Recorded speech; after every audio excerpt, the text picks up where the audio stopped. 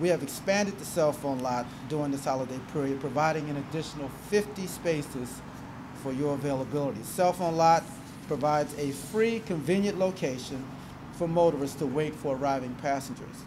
By using the lot, drivers can avoid circling the terminal roadway while waiting for arriving passengers.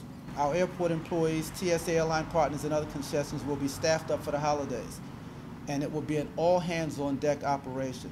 On an average day, TSA personnel processes about 32,000 passengers per day at this airport. As Pete stated, on the busiest days during the holidays, TSA expects screening up to 40,000 passengers per day. We expect the busiest days will be Tuesday, Wednesday, and Sunday. Again, Tuesday, Wednesday, and Sunday will be the busiest travel days of this season. TSA suggests that passengers arrive 2 hours before domestic flights and 3 hours before international flights. Passengers can help by being prepared. Please do not bring items to the airport that are prohibited past the security checkpoints.